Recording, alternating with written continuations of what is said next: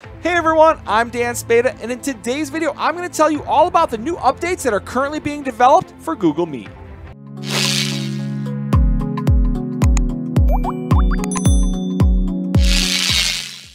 Since teachers all around the world have been using Google Meet in their classes, there have been a number of recommendations and suggestions that they've given Google about ways that they can improve Google Meet for education purposes.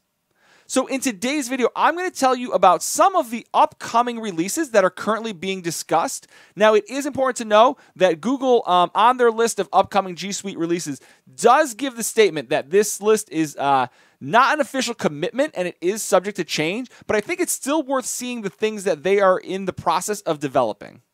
So the first thing you'll see at the top is meeting moderation controls. So the description of what that means is giving hosts more control. So being able to mute, present, invite only, and more. And again, all of these you'll see are in development.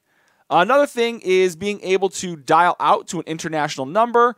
And this next one I know will be very popular because one of the things that they're looking at adding is a background blur or the ability to replace the background with either images or videos. And they're showing that this is being developed in both mobile and desktop. And I know I've done a couple of videos on how to do that currently.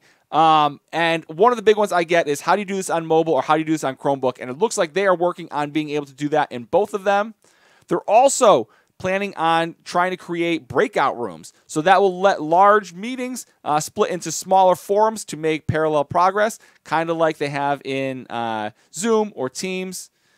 They're also working on cloud noise cancellation, so intelligently filtering audio for more effective meetings.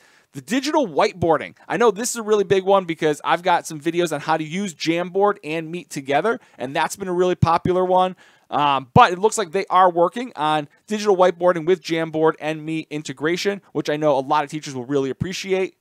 Another thing is hand raising. So being able to raise attention to yourself without interrupting the meeting. And again, I know that there are extensions that allow you to do that, but this will be fully integrated into Meet.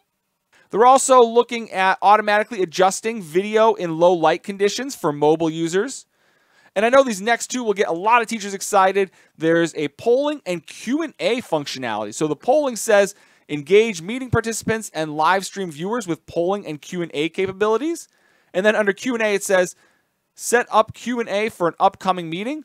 Participate, manage, and review the Q&A post-meeting. So while there's no guarantee that any of these will make future updates, I'm really excited and encouraged by the fact that Google is listening to educators and trying to implement these changes that will make it easier for teachers to teach online and easier for kids to learn online. And of course, I will keep you posted with any of the updates as Google announces them for all these functionalities. And to make sure you never miss another video with any of these updates, please click that subscribe button below and click on the little notification bell so that you receive a notification every time a new video is posted. Thank you so much for watching, and I'll see you next time.